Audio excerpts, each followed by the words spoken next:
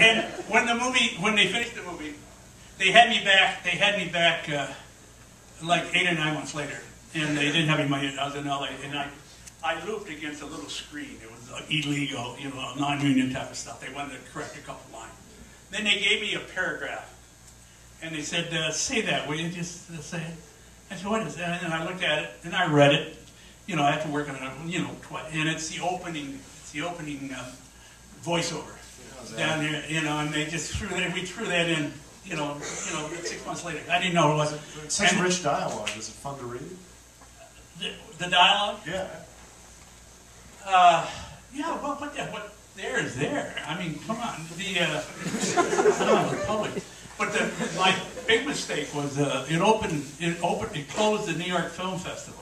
I didn't know, and someone called me and said, "You want to go to New York for the film festival?" And I said, "I don't know. How do they fly it?" They said, "No, you got to go on your own." And I said, "What are you doing?" And then we just, when the movie ends, you just get up and say hi and sit down, And I said, "Oh, the hell with it." So then it opened in New York, and Christ, all the reviews in the world, and all they did, and here I am sitting back in Hollywood going.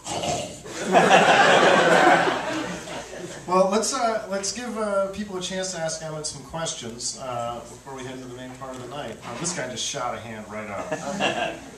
You were talking about Budweiser and whiskey, and it reminded me how much I loved your work with Michael Keaton in Clean and Sober. Can you talk a little about that film?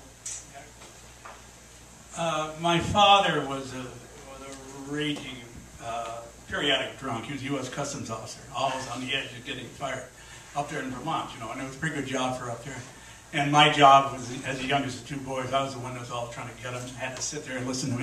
He's a real bender. He really did it.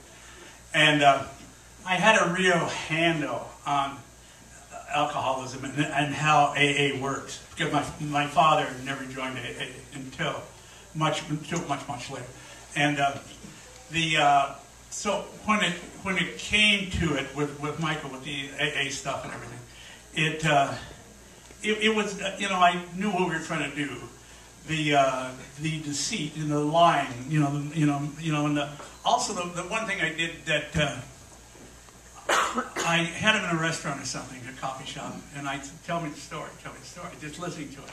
And I sat there eating ice cream sundaes. And one of the ways you deal with addiction is to create another addiction. So my man had become a sugar freak or something, in my mind's eye. And I sat there for 7 hours eating chocolate sundaes. And I never gave up because I didn't want it to look like, I got incredibly sick, but that's what it was. That's what it was, because I knew that's the addiction thing to it. And then when I hear Michael pulling the cons and so forth, you know what it's all about. Did I answer your question? You're lucky. Shut up. Okay. Hey, there's a back row. Hi, I didn't know you were way back there. This is somebody right there in the back. Anybody? We can start the movie, I've seen clips today that I hadn't seen in 30 years. I mean, it's kind of funny. But they're all my children. You look at them and say, what the hell? But there's nothing I'm ashamed of. Some of them are kind of Turkey-ish.